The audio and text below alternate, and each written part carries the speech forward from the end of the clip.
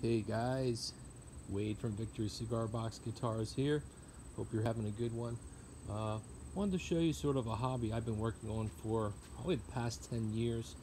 Other than making guitars and pickups and things like that, and that's making lumberjacks or lumberjack toys.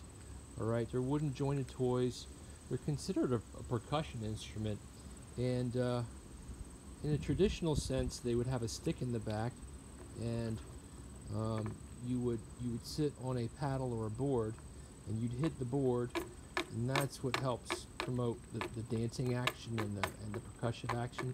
But the thing is, playing around with these is that you need both hands to sort of use them effectively. So what I decided to do is come up with a busker version of that lumberjack toy.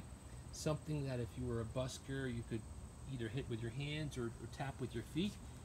And so what we have here is a door skin, nice and slim and flexible. All right, a 2x4. I put a spring underneath so that the toy has a little more travel. All right, and then that board goes into the enclosure, into a small cigar box. You know, something that you can't use for a guitar.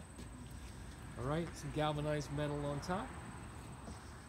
All right, and then there's my lumberjack toy. He's just sitting on a wire, okay, which suspends him, and he looks something like this when he's moving.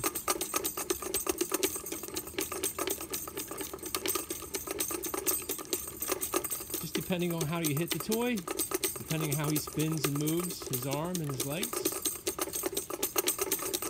All right, and maybe you can also hear that there's I put some tambourine jingles in the inside, and also some wooden spoons just for some more percussion. I also put some thumbtacks on the bottom of his feet, or even to make even more of a racket. So there it is, guys. Let me know what you think. Thanks for watching. Bye.